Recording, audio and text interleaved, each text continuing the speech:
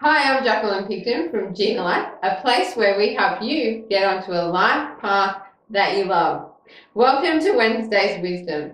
In today's video, I'm going to be talking all about how to make instant change with emotional connection.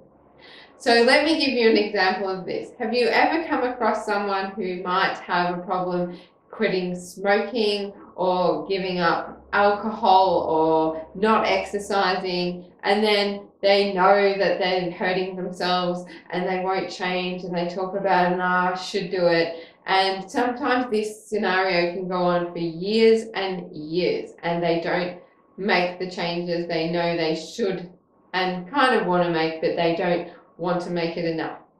And then suddenly tragic occurs and they find themselves sitting in the doctor's surgery and they are told that they might only have a short amount of time to live.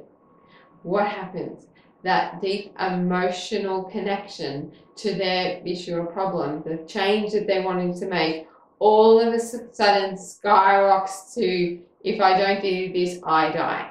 And bang, overnight, have you ever seen it? I've seen it many times with other people that I've crossed paths with in my life. They instantly make the changes they need to and should have made a long time ago, because the alternative is so much worse.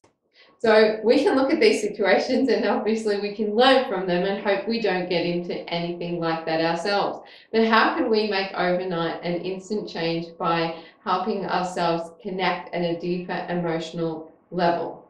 Well, let me give you an example of how I do it. Anytime I think, oh, I won't do this, or I can't, it's too much trouble, or it doesn't really matter, I immediately put my emotional connection into my higher purpose and calling in life. And I connect it to some of my loved ones and people that I'm already connected to in life.